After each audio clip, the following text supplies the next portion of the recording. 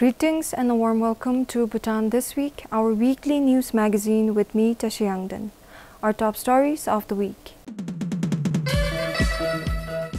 His Majesty the King grants statues for This and Pelden Hamuilhaga in Lunana. Agriculture Department says there will be no shortage of rice this year despite export cap on Indian rice. And Bhutanese judokas focused on Asian Games after Thailand International Judo Championship success. His Majesty the King has granted a bronze Dechoku for the Dukhang of Wangdifodongzong and the 20 Pelden Thamui Khor for the Pelden Hamuilhaga in Tenche, Lunana. The Dechoku was installed in the Dukhang of the Wangdizong on 3rd September. The retinue of Pelden Thamo was received by the people of Lunana on 1st September and installed in the Lhaga, which was built upon royal command and consecrated in 2018.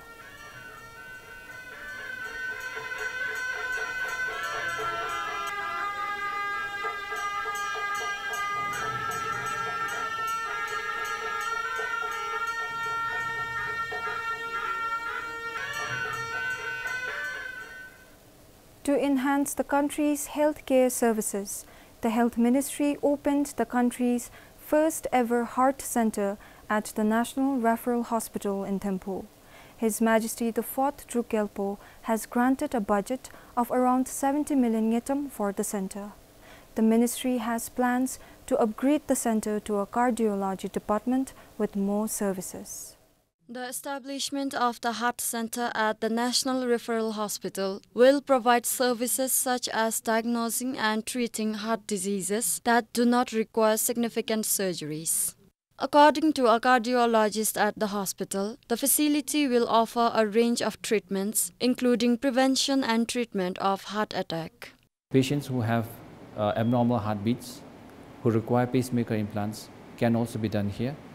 And thirdly, for patients who have congenital heart disease, by birth they have some hole in the heart, or who have acquired some kind of valvular heart disease, the valves in the heart that are leaking or stenosed.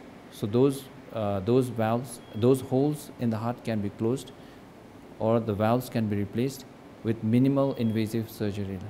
He added that until now, the National Referral Hospital referred 90% of the patients with heart complications abroad for treatment, spending around 1 billion neutrum annually. The health minister said once the center is upgraded to a cardiology department, all kinds of heart surgeries would be performed in the referral hospital. Today, the heart center has 1 interventional cardiologist and 10 trained nurses. One more cardiologist who is currently undergoing specialist training in Thailand is expected to join the team soon. Namgidem, BBS News. The country's gross domestic product saw a growth of 23 billion ngetam in 2022 compared to the previous year. According to a news release from the National Statistics Bureau, GDP rose from a little over 200 billion ngetam in 2021 to almost 230 billion last year. The actual GDP growth rate of 5.21% is higher than the Finance Ministry's projection of 4.8% for 2022. Amongst the major economic indicators, the service sector recorded the highest growth of 6.62%, followed by the manufacturing sector at 5.60%. The resumption of tourism in September of last year is largely attributed to growth in the service sector. However, the primary sector saw its growth rate decline to negative 1.15%. As for the share of the economy, the NSV news release states that the service sector accounts for over 50%, followed by the manufacturing sector at over 30%. Meanwhile, the primary sector, which includes agriculture, only contributes about 15% to the overall share of the economy. The news release also states that exports of goods and services declined substantially by negative 8.10%. On the other hand, imports of goods and services increased by over 17% last year. The National Statistics Bureau also estimates the GDP per capita income for 2022 to have increased by over 30,000 yutam to a little over 300,000 yutam. GDP per capita income is calculated by dividing a country's GDP by its total population. Sharab Doji, BBS News.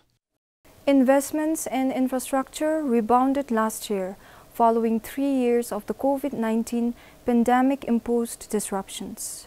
According to the National Statistics Bureau's latest national accounts statistics, the country's gross domestic capital formation, which is the investments in infrastructure, grew by almost 30% last year.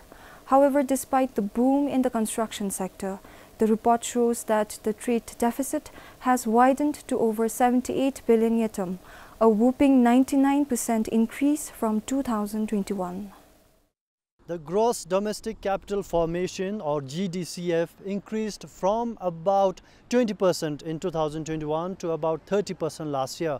Now this means that investments in building or expanding things like factories, machineries and infrastructure like road and bridges and other long-lasting assets increased by about 10% last year. According to the National Accounts Statistics, the GDCF, which accounts for over 55% of the gross domestic product of the country, contributed significantly to GDP growth last year.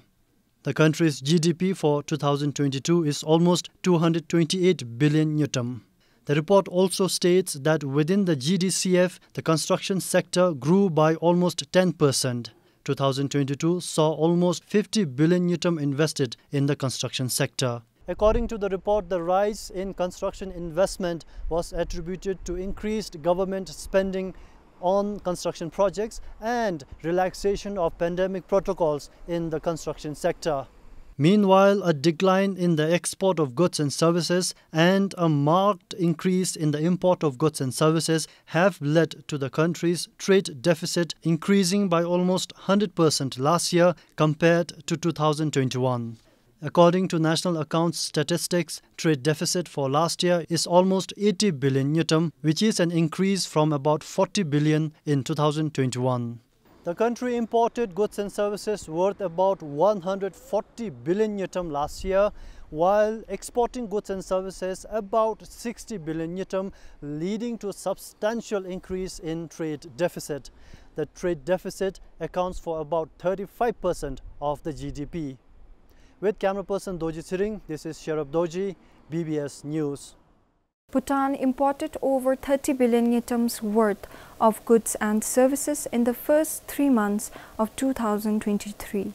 According to the Finance Ministry's Bhutan Trade Statistics report for the first quarter, the import figure is 3 times that of the country's export, which stands at about 10 billion yutam. The first quarter also saw about 1.5 billion yutam worth of electricity imports, while almost 3 billion worth of ferroalloys were exported during the same period. After 2022 saw a trade deficit of almost 80 billion yutam, the trend of widening gap between import and export is expected to continue, as the first 3 months of this year saw a trade deficit of 22 billion yutam. The import bill consists largely of high-speed diesel, which accounted for 2.5 billion yutam of the total imports from January to March. Among the top 10 imports, petrol worth over 850 million yutam was imported, while over 750 million yutam was spent on importing rice. Similarly, according to the Bhutan Trade Statistics, almost 650 million yutam worth of smartphones and 560 million yutam worth of vaccines for human were imported. As for exports, trade statistics show that over 5 billion yutam worth of base metals and articles for base metals were exported in the first 3 months of this year. Now these base metals are common non-precious metals used in various industries. Mineral products made up of over 2.5 billion yutam of exports, while close to 1 billion yutam worth of vegetables were exported. Additionally, prepared foodstuffs, beverages, vinegar, tobacco, and other consumables of over 450 million yetam were exported between January and March. With India being Bhutan's largest trade partner, it is no surprise that out of total imports of 30 billion yetam, over 23 billion yetam were imported from India. This is followed by 3 billion yetam from Singapore and 2 billion yetam from Hong Kong and China combined. On the other hand, majority of Bhutan's exports went to India and Bangladesh, with about 7 billion yetam and over 1 billion yetam respectively. With camera person Kunjang, Tashyangden, PBS News. A recent study by the Asian Development Bank, ADB, shows that the performance of classes 10 and 12 students during the COVID-19 pandemic was relatively strong compared with other countries at a similar level of economic development. The research found that the performance gap between students who were financially stronger and those who had financial problems did not widen, unlike in other countries. Test scores of almost 7,000 students in Dzongkha and English subjects were compared before and after the COVID-19 pandemic for the study. The ADB research found that only 16% of students had at least one parent with a higher secondary education. This suggests that many students might have faced difficulty getting academic support at home. The study also found that 42% of the students surveyed had a computer at home, but the coverage of television and mobile phones was much higher at 89% and 98% respectively. The study also found that 40% of the surveyed students were in schools without boarding facilities. The research points out how necessary it was to offer a range of remote or online learning solutions to these students. According to an economist with the ADB, Milan Thomas, who carried out the research, additional boarding facilities provided by the government as an immediate response to the students helped prevent learning loss. What was unique to this COVID period is that we find that students who studied in boarding schools were better performing than students who stayed at home. And this was especially true for students who would have faced difficult learning environments if they had stayed at home. There's already a long history of relying on boarding schools to provide education for all. So what happened during COVID-19 is that those same boarding schools that had been a key pillar of the secondary school education system were able to step up and provide a protected learning environment to even more students. He also added that the research was done in order to understand the education system during the COVID-19 pandemic. If you look at other countries where the COVID-19 pandemic was most disruptive, you typically see that the gaps between the most advantaged students and the most disadvantaged students grew even larger during school closures. In our new ADB study, we find that that's actually not the case in Bhutan. However, the research suggests that school closures during the pandemic were most likely damaging for younger students who were less prepared for the online instruction and had experienced a longer period of school closure in the country. This is Sonam Yuran for BBS News. In the last 6 years, Bhutan has seen a rapid decline in the rice self-sufficiency ratio. From 47% in 2018, the country's rice self-sufficiency rate has dropped to 25.5% in 2022 to 2023 fiscal year. However, the Department of Agriculture says this drop in self-sufficiency ratio, coupled with India limiting the export of rice to 79,000 tons per year for Bhutan, will not affect the availability of rice in the market for Bhutanese consumers. Upon request from the Bhutanese government, India recently announced it will allow export of limited quantity and of non-basmati white rice to Bhutan, considering the friendly relation between the two countries. The country banned the export in July to ensure easy availability and to reduce price hike in its domestic market. Multiple factors contribute to variations in a country's rice self-sufficiency ratio. These include the amount of rice imported, the volume of rice produced domestically, and the nation's consumption patterns. The country imported close to 90,000 tons of rice last year. Meanwhile, rice farmers across the country produced around 30,000 tons during the same period. However, one key factor the officials say in the decline is the decreasing interest in paddy cultivation among Bhutanese farmers. The country's land under rice cultivation is reportedly decreasing by hundreds of acres every year. Area is getting reduced every year by at least 400 to 500 acres. That only indicates that farmers are not that interested to go for paddy in general, and that we can basically understand that the rice is not economically viable. He added that while it is impossible to achieve 100% rice self-sufficiency, the ministry is trying to attain a minimum self-sufficiency rate, targeting a range of 30 to 35%. The country has a total arable land of about 90,000 hectares or more than 200,000 acres. However, only 2.7% of it can be used for rice cultivation. He also added that the extensive investment of time and resources that goes into paddy cultivation makes it impractical to try and achieve 100% rice self-sufficiency. It's simply not possible in our context to meet all the rice requirement to be produced domestically. By the area, by the investment, by the inputs that are available like water and other, and we have a lot of conflicts with the human wildlife. The ministry says while they cannot force people to cultivate paddy, they are trying to enhance the production among those cultivating rice by introducing innovative methods such as spring paddy cultivation and climate-resilient agriculture. Karmasam Tanwangda for PBS News. The Office of the Attorney General is reviewing a case on alleged abuse of power by two former ministers from the previous government for awarding contract directly to a contractor. The office received the case from the Anti-Corruption Commission more than a week ago. Since the case is under review, the office did not share any details. Meanwhile, the People's Democratic Party said the former ministers did not abuse power or violate procurement rules.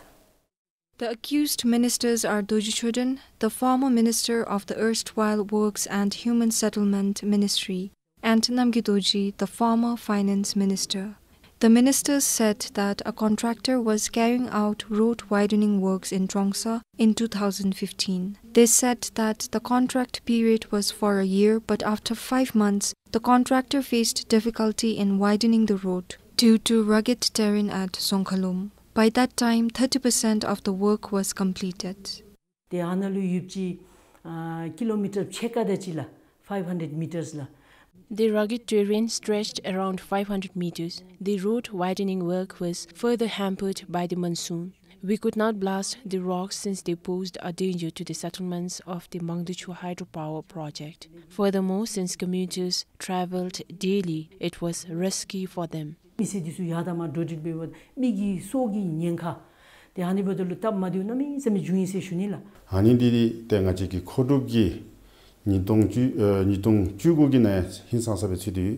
It is in accordance with the procurement rules and regulations of 2019 that the Finance Ministry approved the direct award of work for pavement construction. It had also posed risk to human safety and risk of economic loss to the Mandichu hydropower project.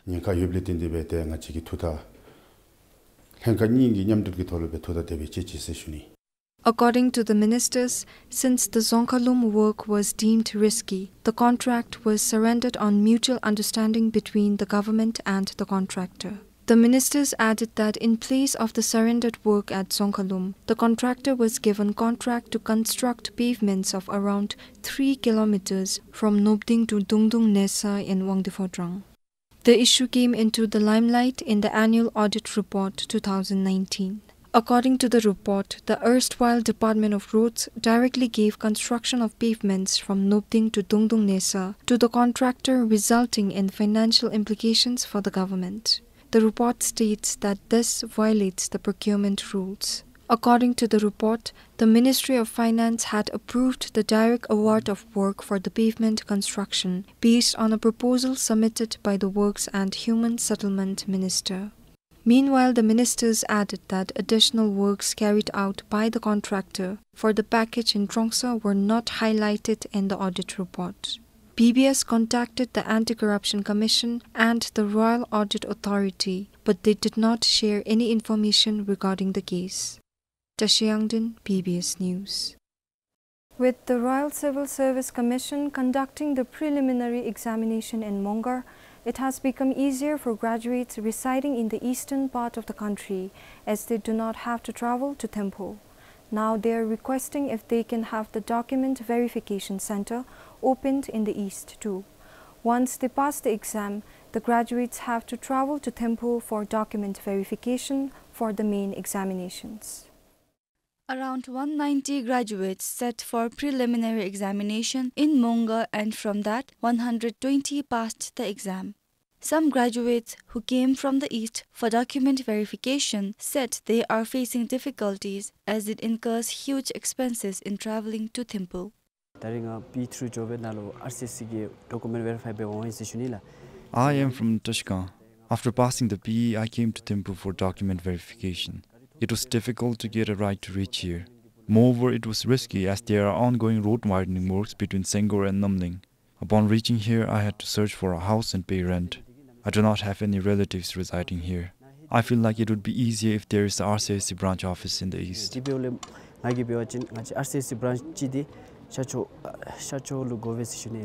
Some others raised the need to ease document verification process. Some of them took to social media requesting the RCSC to start accepting documents online. But Royal Civil Service Commission said as of now, they have no plans to conduct document verification in the East. They said that document verification requires a team of officials for each category and it is costly to travel to the East for over 100 graduates. Officials said the Commission could start the preliminary examination in the East as it requires a few invigilators. Officials from the Commission added that they announced the schedule for the main examinations, including the date of document verification in June, to provide sufficient time for preparation. Document verification for the main examinations started last week and it ended today. More than 2,000 graduates will appear the main examinations in October. This is the Kilhazum for BBS News. A team of 4 judokas represented at the Thailand International Judo Championship 2023 in preparation for the 19th Asian Games, which will begin later this month in Hangzhou, China. The judokas managed to bag a silver and a bronze medal at the championship. Despite the recent success, the judokas are now focused for the Asian Games.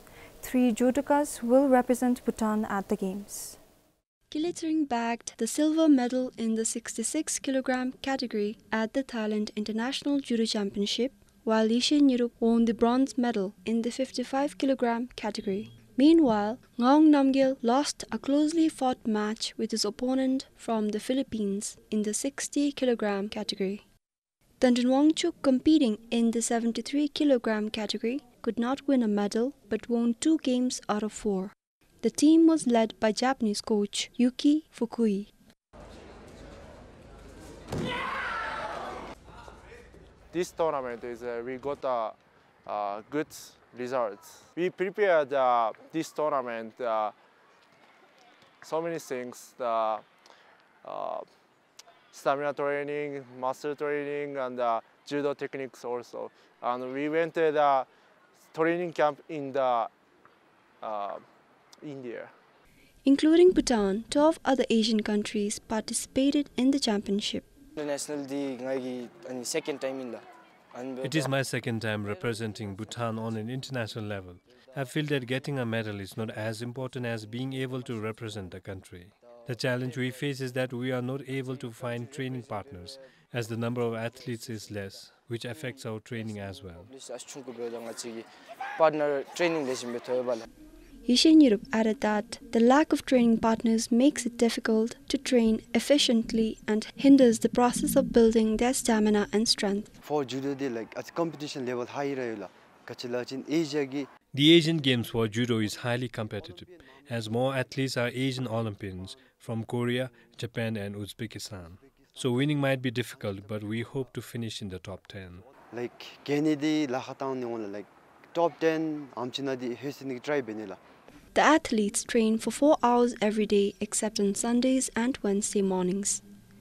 Their training includes gym workouts, running and judo training focused on their techniques and forms. Sringdiki for BBS News. That is it for this week. Do join us next week as well. Thank you for watching. Take care and goodbye.